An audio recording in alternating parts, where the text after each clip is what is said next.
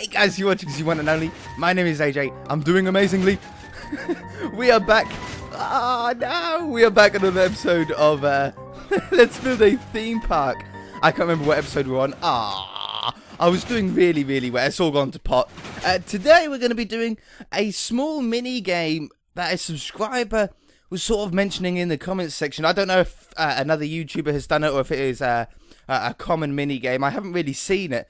But basically, in short, a chicken falls from the sky and you have to try and use snowballs to try and keep it in the air for as long as possible. Now, I didn't know that you could do this. It's something new to me. So I gave it a quick go. All I had was a very simple setup. Something like this. And it is possible. You can actually do it. The only trouble is it's incredibly hard. Like, it's as difficult as that. It seems to be this area is like the really hard mini games. Let's turn that off. So, gets rid of a little bit of lag that could potentially occur. So let's give this a go. If I do this and then come down, and then what you got to do is you got to try and keep them up. Now, when you hit them, they go like shooting away. I've got 5. There's 5, 6, 7, 8, 9. Oh, 8 snowballs is my best so far. Before that, it was only 4, and then he hit the ground, and I wasn't quick enough. So it's a really cool, simple mini game. Now, if you've got 2 players, it could potentially be a really cool thing to try and do. But what I want to do is potentially make it a little bit easier. So what I'm going to try and do is I'm going to put down a box here. Let's not do it like that. Let's do it like, well, yeah, let's do it like that. I'm going to have to move that button anyway, aren't I? This is just a very basic setup. But what I'm going to try to do is do a 2x2 area so that the chicken can't quite go crazy far. So we'll come down here and down here. And maybe this will just make it, I don't know, a little bit more doable. I think I got really lucky with that first test trial of 8. I'm sure if you got really good at it, you could probably do better. But I'm not that good, unfortunately. So let's grab some redstone torches here. We shall put a button on there. No, let's put a button behind here just to make it easier for ourselves. And then just have some wiring coming up here. Torches on there. That's probably going to fire a chicken, isn't it? Oops. There. Yeah, it fired a chicken, but that doesn't matter. Die, chicken. Okay, so let's give this a go. We hit it. 1, 2, 3, 4, 5. This might make it too easy, because I think I could probably keep him there in limbo forever. Now, apparently that some people say that snowballs will actually kill animals. I asked this back. Is he going up? He is. I asked back in Zonocraft if snowballs kill animals, and pretty much all of you said that they do. I've never managed to do it, and I've packed in a lot of snowballs into this guy now. I know they flash red, as if they were taking damage, but I just don't think that they do. I think it's just a visual indication that you've hit it. Because I'm pretty sure if the chicken was going to die, it would have died by now. But that makes it way too easy. What a shot. That makes it way too easy. So I think we do want it in an open room. Is there anything that we can do, though, to make the minigame a little bit more exciting, a little bit more different to what we would usually have, or what the basic premise behind it is? Maybe, can we do it so there's a way to know if you've lost or not against another player? I reckon we can, and I reckon I know how we can do that as well. So we can indicate who wins and who loses, so there's no cheating involved. We'll use tripwire hooks for that. So what would be, well, we don't really want corners if possible, unless we're going to make it a nice large area, because as we saw, as soon as the chicken gets into a corner, suddenly it's incredibly easy. You could last forever. So let's have player 1 there, and then player 2 would be like here, a little bit further away, and then have a wall down the middle, maybe? Have a wall down the middle, and if you're then good enough to get it into the corner, then you should win. Yeah, I think that's fair, isn't it? Okay, so, what colour do we want to use for this area? What, like, quartz, or what sort of blocks? Clay, like striped clay of different colours? Hold on, let's, white clay, and what colour are the chickens? The chickens are brown in this texture pack, so let's have white, brown, and red, because that's the sort of chicken colours, maybe some yellow as well, because they've got yellow beaks, haven't they? And we could have a red, and then 2 white, and then a brown, and then 2 white, and then a yellow, 2 white, just see, oh, and then maybe another brown, and then, oh, no, and then 2 white, and then a red. Oh no, we're still not quite at the top. Alright, let's have another, alright, let's make this red then, and then brown. Yeah, that works out right, doesn't it? So that'll be good. Let me just make a big box, basically, and then we'll be back for the next part, okay? I shall be right back. Alright, just the last couple of layers to do. I really like the colour scheme. For some reason, when I see these sets of colours, I think of 2 things. I think of 1, a Minecraft chicken, and I think of 2, an ice cream that I'm sure I used to eat when I was younger. I don't know what it was, but for some reason, it reminds me of an ice cream. White, yellow, red, and brown. Those 4 colours. Definitely reminds me of an ice cream. But anyway, I've left the middle blank in the likely possibility that we're just going to put glass out the middle so we can actually see into the opponent's side. I think that would be pretty cool. These are a 17 by 17 square, completely unintentional, but works out to be perfect because I'm going to change the location of the, of the dispenser. I know what I'm talking about. Of the dispenser here. I think I want to go for a wooden ceiling and floor. Oh, I got hiccups. For a wooden ceiling and floor. So what I'm going to do is I'm going to go down the middle and then knock out the middle one, like so. And then grab this one. It's such a simple idea. The episode might be quite short, but I really wanted to have a play around with it because I just thought it was a pretty cool, I don't know, idea for a little mini game. So we can activate it from the middle, which makes it much more unlikely that we'll ever get the chicken into the corner. I think. I'm not quite sure. But the way that we can actually get an idea of where everybody is I'm thinking on every coloured one, we put every coloured line, we put down the break in the wall. We can have glass between it. So we'll have a brown one in here. And then, where am I there? And then a red one in here. And on these beams, I'm going to put, hopefully, tripwire hooks with string. Okay? Now, I don't think, I might be wrong here, but my first guess is that the string won't be affected by a snowball going through it. I think potentially with an arrow, it might. I don't know. But I don't think with a string, or with a snowball. So we're going to grab that, and we're going to grab some string, and then I'm going to grab some snowballs here as a test run. Now what we're going to do is I'm going to put these down the side. Can I put... Yeah, I can. Wonderful. I'm going to put these down the side, down there, and down there, and we might be able to tell where the other person is. You know, you might be able to see, I see that light just lit up, so that means that he must be, you know, this high off the ground. And I think we could probably get a really cool sort of look from this. So I just need to line up this string here. What I'm going to do is I'm going to do this one level, and then we'll do some testing to make sure that it all is playing out how we want. Like that one. I don't use tripwire hooks enough. We've had them for such a long time. And I think the only time that I've used them, I'm pretty sure the only time that I've used them is in Zonocraft for our parkour training. And it's not a very good use for them. In fact, it's a pretty useless use for them, really. It doesn't even work the way I originally wanted it to. It does the job.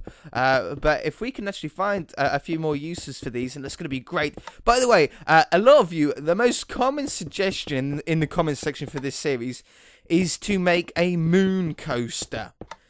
When slime blocks come out, whenever they do, whenever slime blocks come out, I have so much planned for slime blocks. We can do some fantastically cool... excellent, look at that. We can make some fantastically cool... what would you call them? Roller coasters, mini games, anything. I'm going to put redstone down the side here so they all light up instead of just like the 3 that are nearby. If we put redstone on top, you won't be able to see it because you're below it. But it'll light them all up that way as well. Now, can I chuck a snowball through it? I can't. No.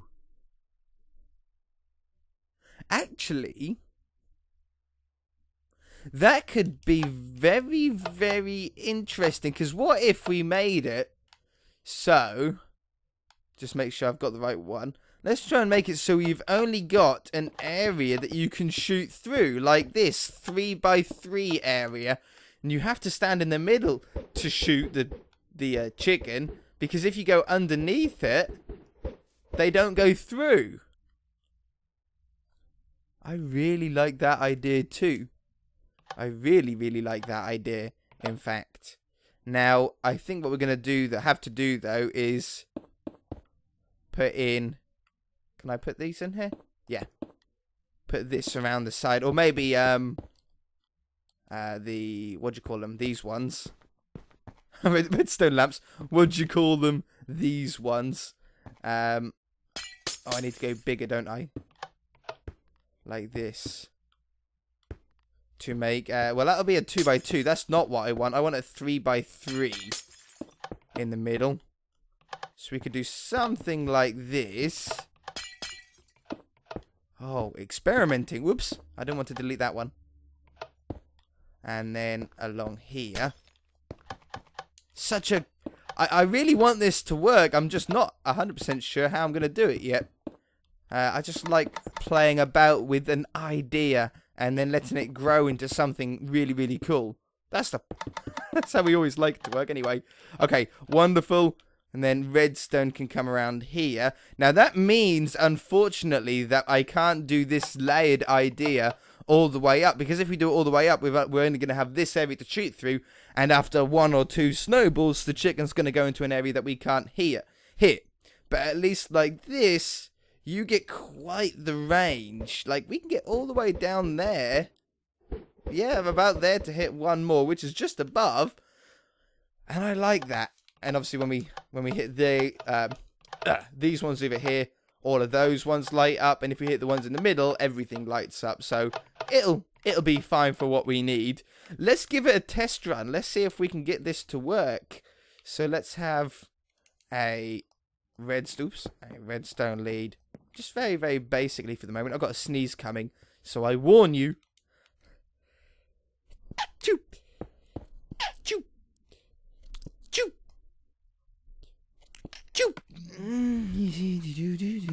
I'm fine. Okay, wonderful. So he flew out. Let's kill him off because I wasn't ready.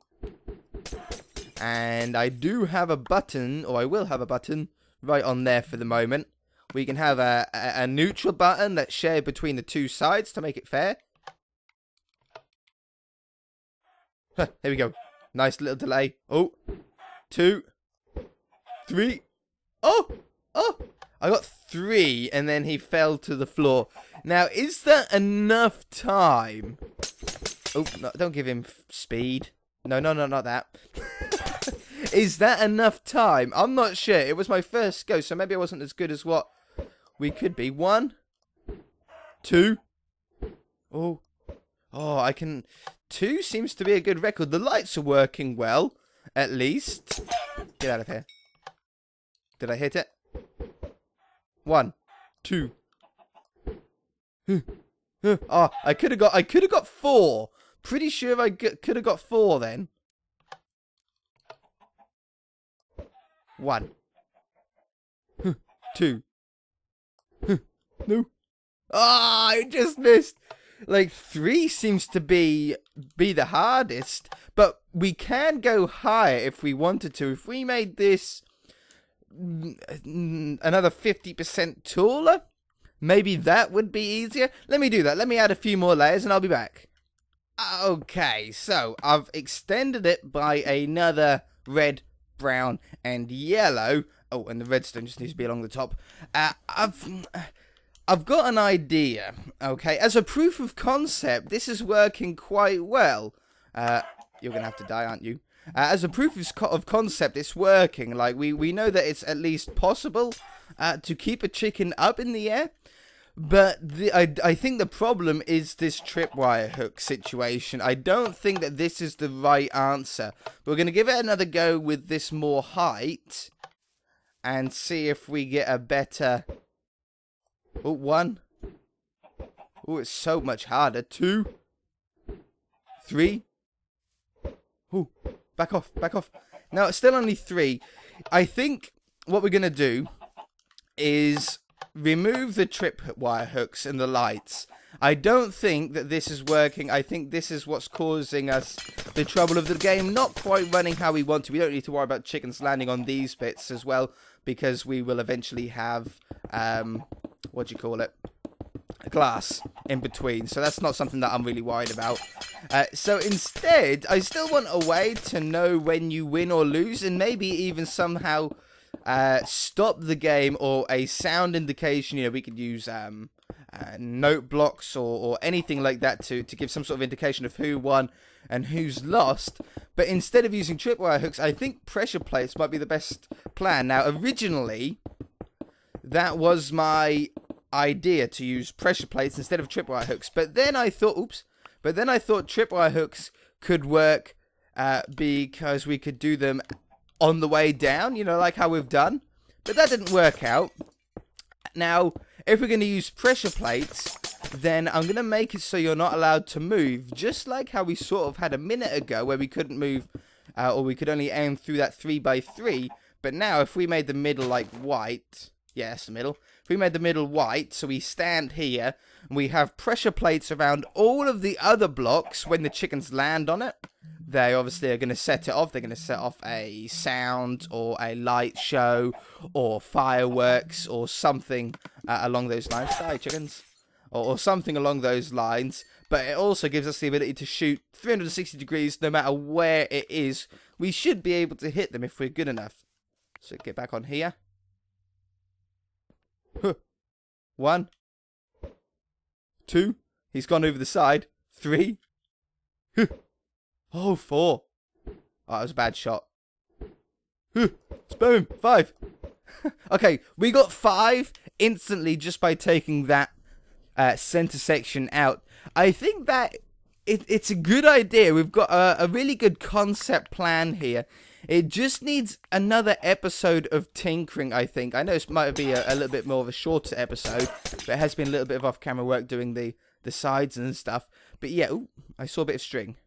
Right there. If we had pressure plates all the way around it, hooked up to some fireworks, as soon as the chicken touches the pressure plate, fireworks go off, indicating to the other player that he's won. You know, the person that has the fireworks go off first is the loser, or something like that. It's no redstone whatsoever, really, is it? It's very, very compact. We can hide that up super, super simply. We will need an entrance on here, but that's easy enough to do. Glass up the middle. I just think it needs maybe half an episode to an episode of tinkering next time, but there's a few little mini games that I want to do over the next few episodes anyway, so it's all tied in. I also realised that I probably should have built this out at the farmyard area, seeing as though chickens are very farmyard style. I forgot. It's my I'm sorry. I shall deal with the problem, I suppose. If you guys enjoyed the episode, hit that like button. If you haven't already, please subscribe. I'll just see you in the next episode. I might do a little bit of work on it. I might not. We shall just have to see. Bye!